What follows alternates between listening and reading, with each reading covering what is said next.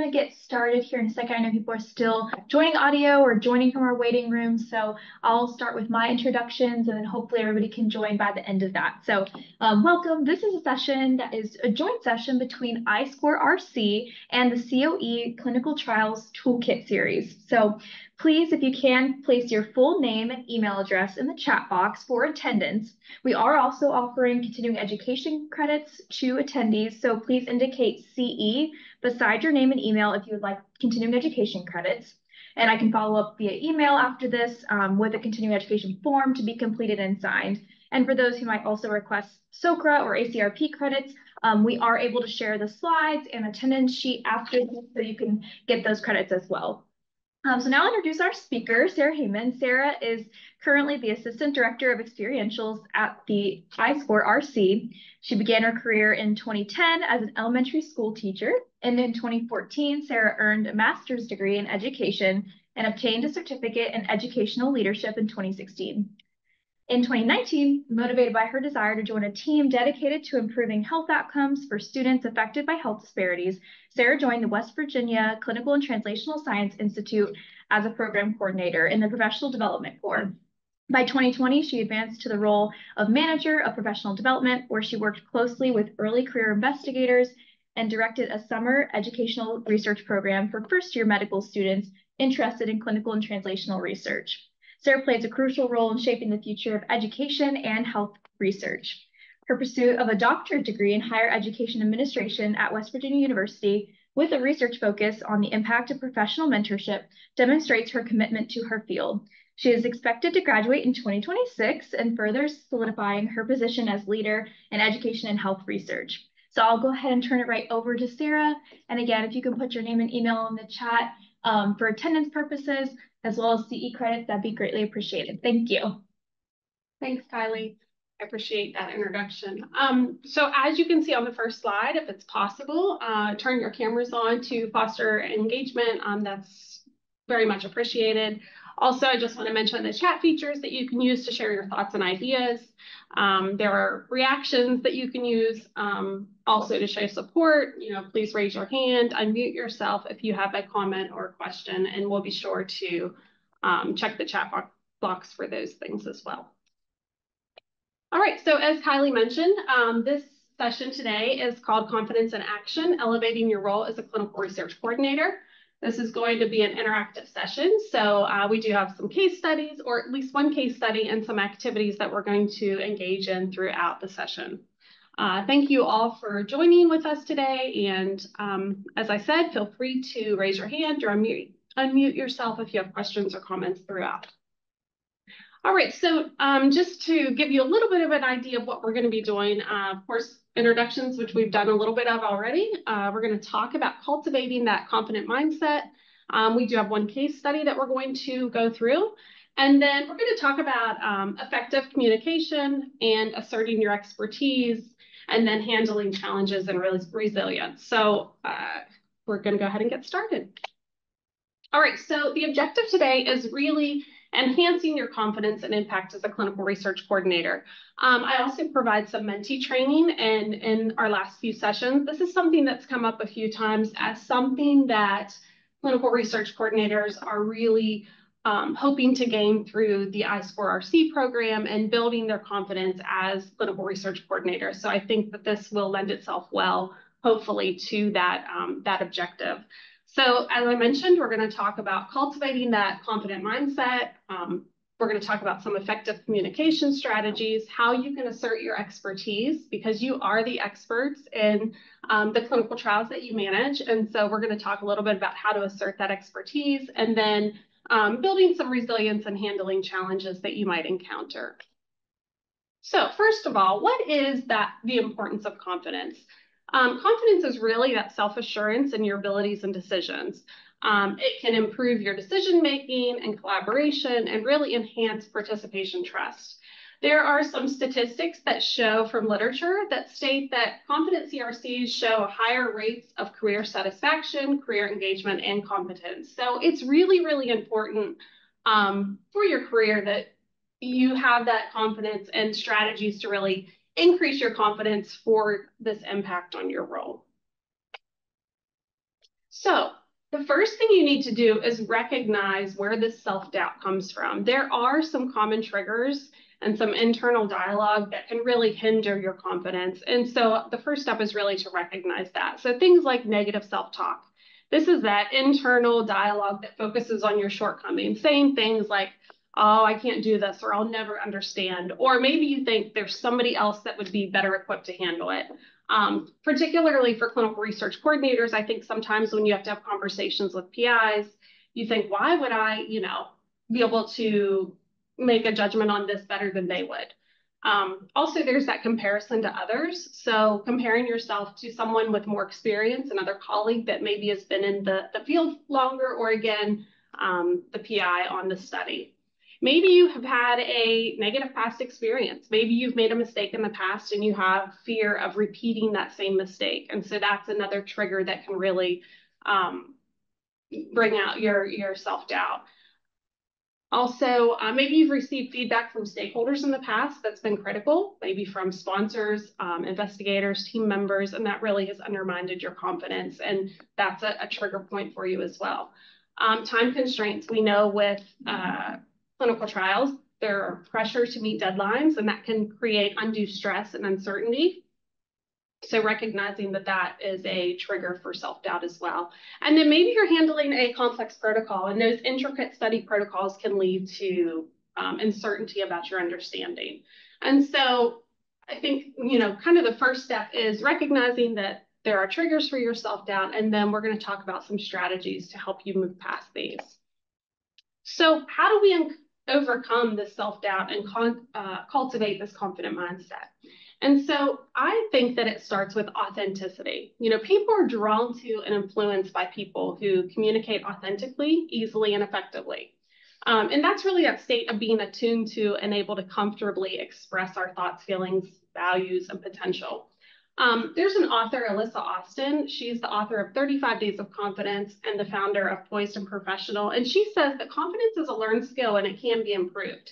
I think a lot of times we think that, you're either confident or you're not. And I can assure you that this is definitely a skill that you can work through. And there are some strategies to help you do that. It really stems from believing in and trusting yourself. If you don't trust yourself, how is anybody else going to? And I think that really comes across in conversations. If you don't have that confidence, people are going to recognize that and think, well, if they don't think they can do that, why would I think they could? So that's really an important thing to think about.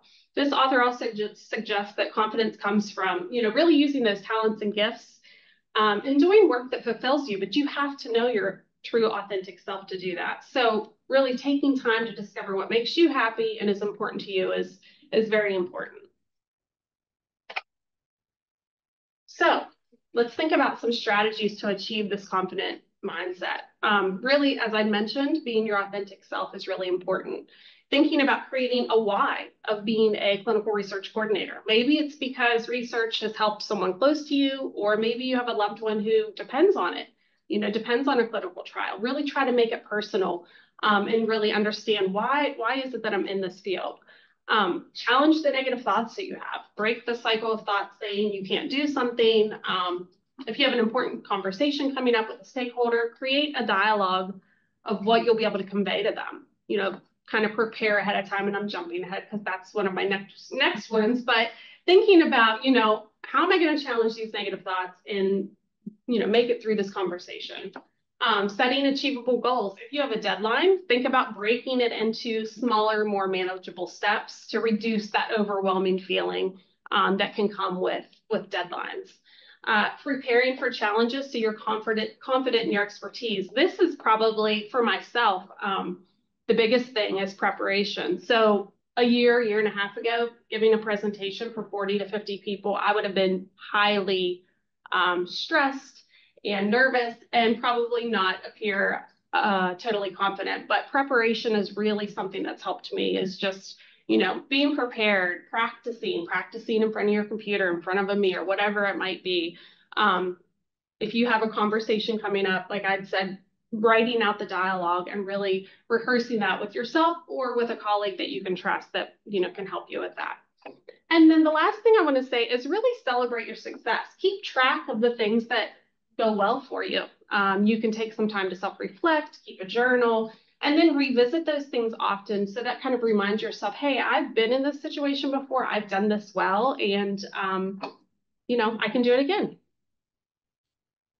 So we do have a case study that I want to look at, and this is called Overcoming Self-Doubt. And here in just a moment, Debbie Lee, who's here with me today, is going to place this in the chat box.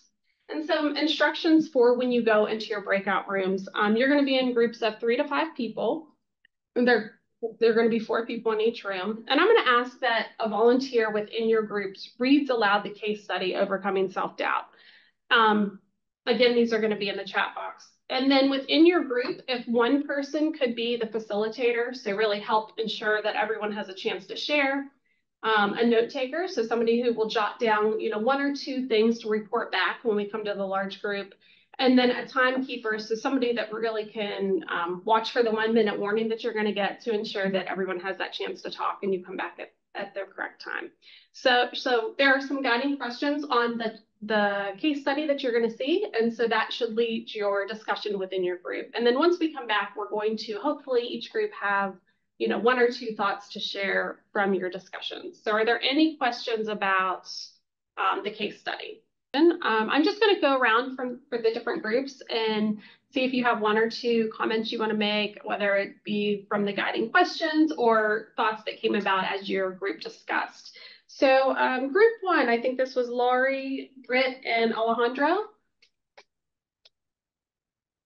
Yeah, so for the first question, have you ever experienced self-doubt in your role and situations that created self-doubt for the members of our group were working with unfamiliar PIs, or being unsure how you can handle situations that are brand new, you haven't experienced before, or sometimes different departments can be challenging to work in, such as an ICU, which is the staff can be intense, the patients are really sick, and so you have to find how you fit into that department without creating any waves in an already really busy, intense environment.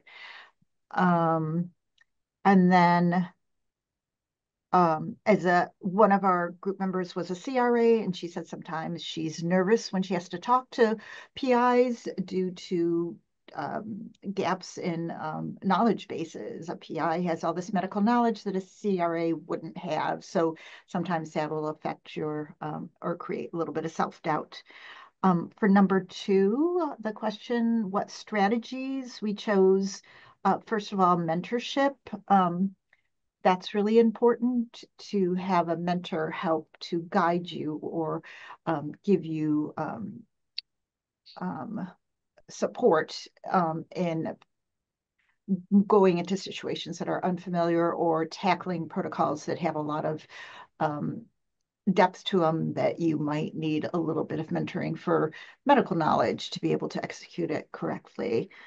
And then affirmation was another one we thought would be really important. For number 3, who can you turn to for mentorship or support in your professional journey? We chose your clinical coordinator or your PI, and how can you strengthen these relationships? Just through really good communication with them, and setting up and prioritizing time to meet, that is dedicated time for the conduct of that protocol. And then number 4, what are your 3 top strengths as a clinical research coordinator? And how can you leverage these strengths to build your confidence? So we picked leadership, communication skills, and attention to details, because these are all things that give you the confidence and the ability to know that what you're talking about when you have to be part of the team that's coordinating a study. And then for 5, how do you think a positive mindset can influence your performance in high pressure situations? And Nikki put it very good. Positive energy, or Britt put it very good, sorry. Positive energy attracts positive energy. That's what's our number 5 answer. Thank you, group one. Our next group was Chloe, Deb, and Erica. Any other comments or thoughts you want to add based on this case study and the questions that were provided?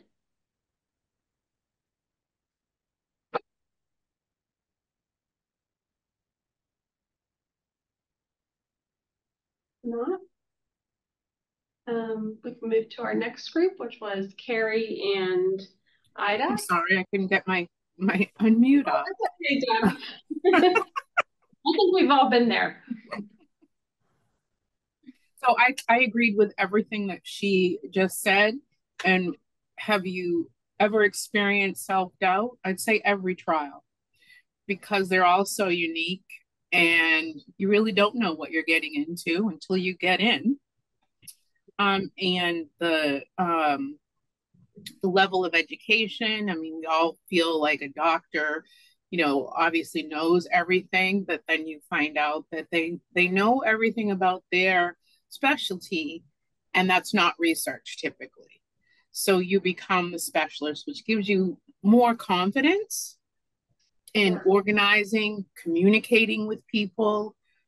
Communicating is huge, just to get accurate information, to engage people, to share the information that needs to be shared confidently. Absolutely. I think I keep hearing the theme of communication, which is what we're going to talk about next for sure, and some strategies to really implement effective communication as CRCs. All right. Anything else from that group? All right, we'll go to, I think it was Carrie and Ida. Yes, it's E-Day. I apologize. No worries, no worries. So for question one, have you experienced self-doubt in your role? We both said yes. We're both new to our roles, fairly new. So absolutely. And what specific situations triggered this? I think it's obviously being new to a role, the learning curve.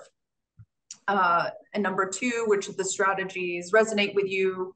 Carrie and I both said mentorship, and how we can implement these strategies. Seeking out mentorship is seeking our colleagues when we have questions, putting our pride aside, not being afraid to ask questions. And for three, who can you turn to for mentorship or support? I'm fortunate at the site where I am, we have lead clinical research coordinators, three of them that we can reach out to, who also are supporting us through the iScore program. And Carrie also similarly said, she has colleagues who are CRCs with more experience that she can turn to. For four, what are your top three strengths? As a CRC, we kind of collabed on this and said organization, integrity, and collaboration were our three. And then for five, how do you think a positive mindset can influence your performance in high pressure situations? When you're positive, you can think more clearly and efficiently. So it's important to maintain a positive attitude for that reason. And that was what we had. Thank you so much for sharing. I appreciate it. Let's see, we've got, we have a lot of groups, so I want to move through these and give everyone the opportunity to speak. So as we go through, think about some things, if you have anything that hasn't been mentioned yet, or something, a really big takeaway that you had from this case study. So I think we've got Fiona, Helen, and Jackie next. That was our next group. I guess I'll just say that we agree with everything that's been said so far. And for the strengths, I think we all said the same kind of thing. Ask questions, curiosity, and the last thing was patience, when you're training others as well. And let's see, the question number one, there were a couple of us that were new to the job, so that's part of the whole, experiencing self-doubt. I think that sums up what wasn't said, unless Fiona or Jackie have something else. I didn't write it. This is just off my head. Thank you, Helen. You're welcome.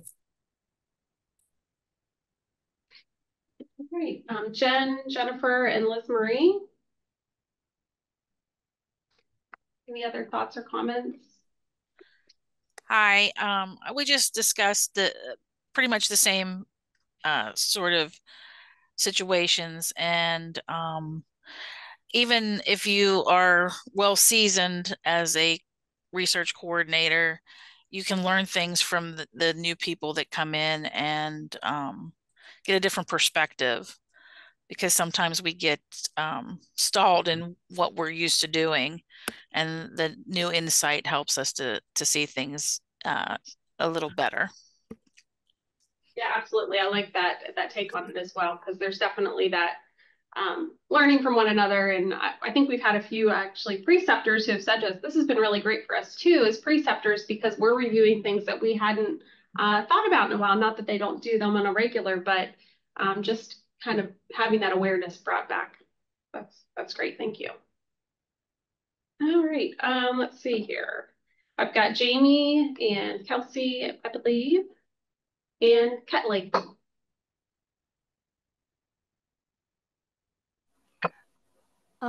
Yeah, we really express the same sentiments, like that we've heard all the same themes for all of these questions. And, I think one thing we talked about was, building relationships is a really important strength to have in this field, whether it's with your PIs, participants, sponsors, peers.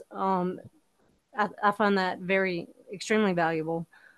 And another topic was the positive mindset. And, Christy did mention, and I agree, is it does help you think more clearly and stay more calm and focused. But I think it also gives you the attitude where you're not as hard on yourself. So when it plays a role in the self-doubt. So the more positive you are, you may have a more positive perspective in situations. Great. Thank you, Jamie. We have a few more groups. I want to open it up because I do want to make sure that we get through the rest of today's session. But any last minute thoughts from groups 7, 8, or 9? I know we've got Layla and Kim and Michelle, Pearl, Sarah, Savannah. I just want to open it up to the group and see what last thoughts or comments we have about the case study. Please feel free to unmute yourselves or use the chat box as well. Sarah, from our group, it's sort of the flip side of the comment that was just made. The statement was made that it was easy to focus on the weaknesses, but much more helpful to remember to focus on and build on your strengths. Yeah, absolutely. And it is always so much easier to focus on your weakness, but trying to shift that mindset to the positives. And I think that's where some of that journaling, which is something that I maybe wouldn't have thought of before, journaling and then going back and reviewing the successes you've had in the past can be really helpful. All right. Anybody else?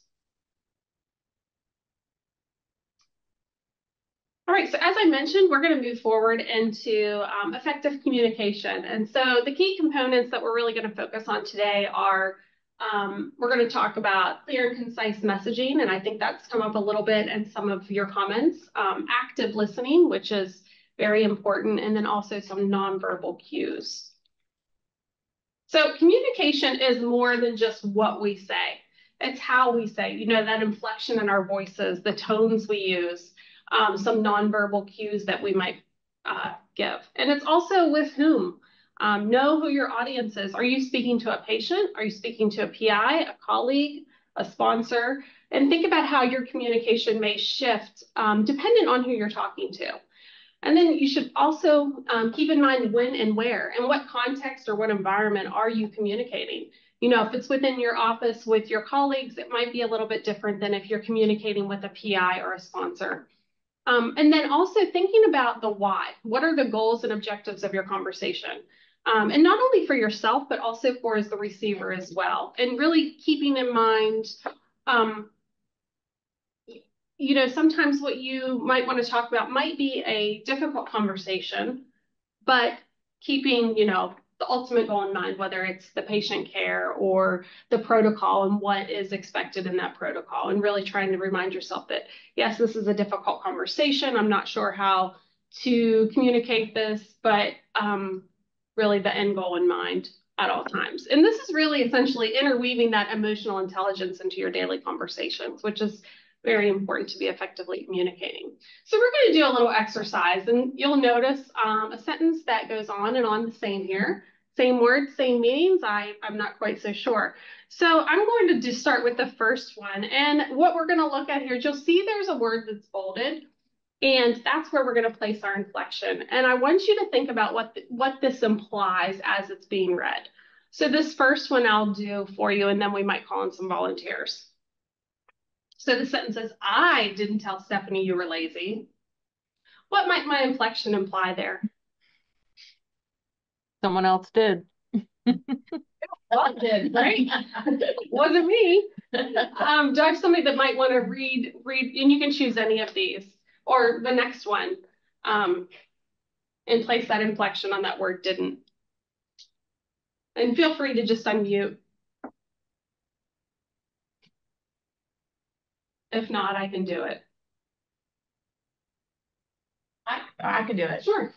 I didn't tell Elizabeth you were lazy. I told her other things. What does that imply? It might also imply it's not true. I didn't, yeah. I did tell Elizabeth. But yeah. The next one, I didn't tell Elizabeth you were lazy. I text her instead. Oh, I'm sorry. I'm gonna stop. I'm so sorry. You can see where we place our inflection when we communicate really can change the meaning, and it's really important. Sometimes it's just important to keep this in mind as you communicate with people. You know, the next one, I didn't tell Elizabeth you were lazy. What might that imply? I told Debbie. I told John or Tom or Carol. The whole office except for Elizabeth. Yeah. So really how you communicate can take on, well, many different meanings. So it's very important to be careful about that. You know, I didn't tell Elizabeth you were lazy. I said it was Tom. I said Tom was lazy. You know, I didn't tell Elizabeth you were lazy. You still are. Or I didn't tell Elizabeth you were lazy. You're not, you're just casual about your work. You're not totally lazy, but you know. So really the power of inflection and the need to be present to detect the nuance is highly important when we think about how we're communicating with others. You know, what if I began today and said, so happy to be here today? I mean, what would that imply to each of you? That it really wasn't, I wasn't happy to be here. I wasn't happy to be doing this, which is not the case. So I think you need to keep in mind, you know, that positive energy, be passionate about what you're saying, upbeat and confident and really composed. And that goes a long way. And it can, you know, make different implications in your communication. Another thing I just want to mention is email correspondence. The same thing can happen with an email, so be careful. Especially if you get an email that maybe fires you up a little bit, take some time to think about it before you respond. Maybe respond and put it in your drafts and revisit it a day later. There's nothing that says we have to respond to an email immediately. One thing that I like to do is if I'm not sure about how an email sounds, I look at one of my colleagues and say, hey, can you read this? And just tell me, does this convey what I really want to convey? And I think that that's something with emails is easy to do, to send something that maybe doesn't convey exactly what you would hope to convey. So just something to keep in mind. Oh, okay. Active listening is also really important. Being fully present is important. Listening with your whole being, not just your ears. You know, thinking about things, not looking at your phone, observing body language when you're communicating with somebody. What's their body language like as you're speaking to them? What's yours look like as you're speaking with them as well? Typically, when we're in a conversation, what do? What's one thing that we sometimes do when conversing with somebody? Any Any ideas? Eye contact. Well, yeah, that is a positive thing for sure. But sometimes do we think about what we're going to say next? And so that makes us seem a little bit disengaged, or maybe we're missing part of the conversation. So making sure eye contact, and I'm sorry I didn't catch who said that, but that's one way to show that you are engaged with that conversation. There are certain things you can say to show that you're listening. You could say, just a second, hold that thought, I want to jot something down, and let them know. So if you're writing, they'll know, oh, they're writing what I'm mentioning and not just something else. Okay, you have my full attention. That's something else you can say to make sure that whoever you're communicating with knows that you're paying attention. If you're taking notes on your phone, make sure you acknowledge that and tell them that. Because I've seen individuals on their phones thinking they were just texting or sending an email when really they were taking notes about things we were talking about. So you might want to acknowledge that when you do that. Model a position of curiosity. Say things like, oh, that's fascinating, or what could we do next? And so that really helps to show that you're actively listening and engaged in the conversation. Think about whether we allow enough time to listen. There are some trainings that I'm in where I might ask questions and I provide a wait time, and sometimes it's a little uncomfortable. But you have to allow, some people need a little bit more time to collect their thoughts and what they want to say. So trying to allow for that time to listen and respond is something important. And then asking open-ended questions to whoever you're conversing with so they have that opportunity to, reiterate what you've talked about and what they've learned. Any other thoughts about active listening that maybe I didn't mention?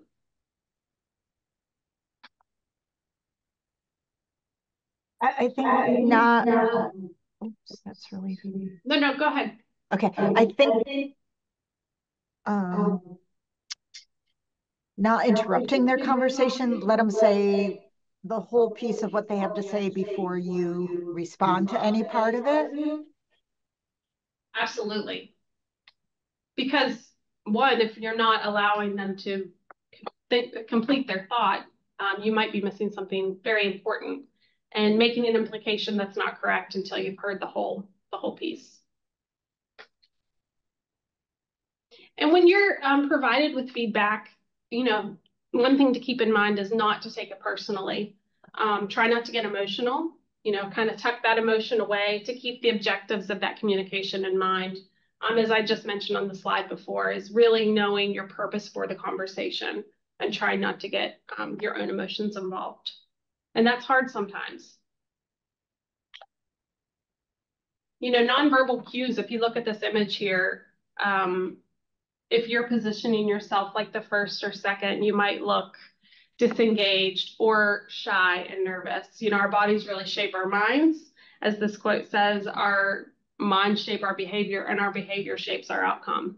When we feel powerless, our body language shrinks. When we feel powerful, it expands. Have you ever heard of individuals before they give a presentation taking the Superman or Superwoman stance? It sounds a little bit corny maybe, but I won't lie. I have used that before myself because there's something about holding yourself in that power position to build your confidence and help you in those communication as you go into conversations or communications with others. So the next thing we're going to talk about is asserting your expertise. You are or will become the expert on the clinical trials you're assigned to. That's just, you have to understand and recognize your value. There's an article from the Open Access Journal of Clinical Trials that says centers with clinical research coordinators are better organized, achieve faster recruitment, and demonstrate an elevated sense of patient care. That should indicate to you that your work and input is extremely needed and valuable.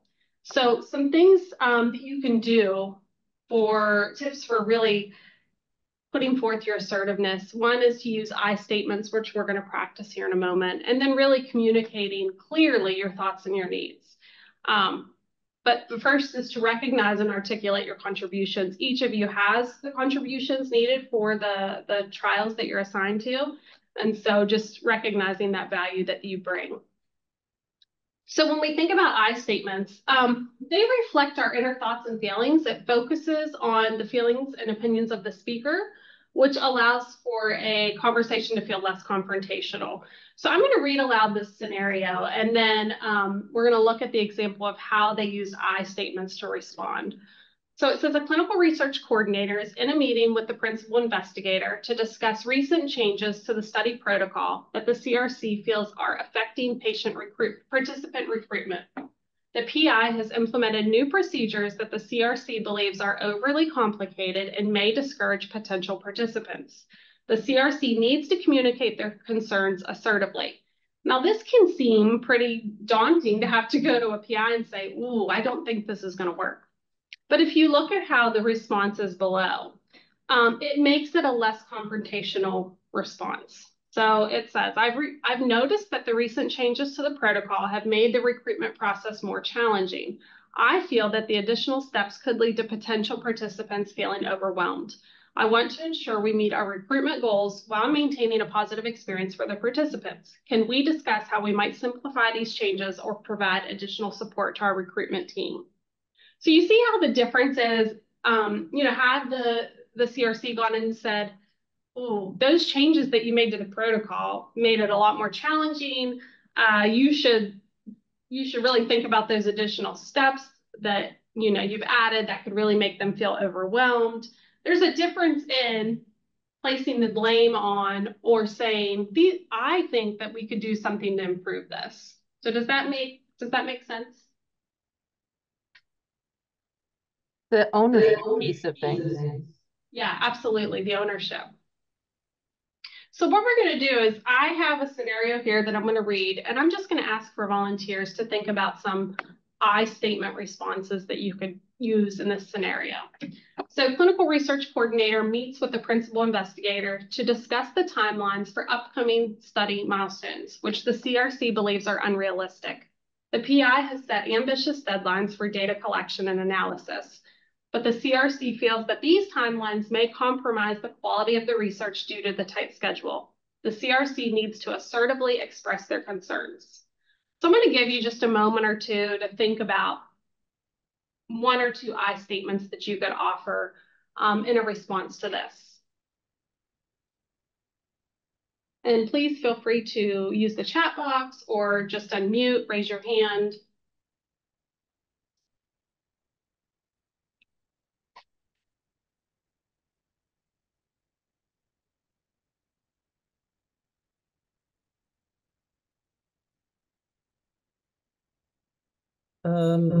I think I would say something like, I'm concerned about these timelines I'm not sure if we'll be able to meet them. And we want to have best data, accurate data, etc. Yeah, that's a great one. I'm concerned that we're not going to be able to meet the deadlines. I think appealing to their, I know the scientific integrity of the data is of the utmost importance, and I feel as though kind of thing. Yeah, absolutely. I'm concerned, that rushing through this process could impact that scientific integrity or the study's integrity. Yes. There's one in the chat. I feel that the timeline may compromise the quality of the research due to the tight schedule. Britt said, thank you, Britt. Yeah, so can you see the power of using an I statement when practicing your assertiveness? And it especially for, I think, new coordinators, it can seem like a daunting thing, but the more you practice this, the easier it can get. Any other thoughts or comments?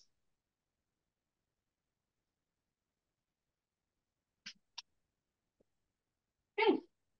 So what happens when you face challenges related to your work? There are strategies and beliefs to really help you embrace that you can develop resilience. A growth mindset, according to the statement from an NIH Journal of Association for Psychological Science article, growth mindset is the belief that human capacities are not fixed but can develop over time. And this relates back to that idea that confidence can be learned and improved. So really embracing that growth mindset that, yes, this is where you are today, but you can improve and change that over time and with practice.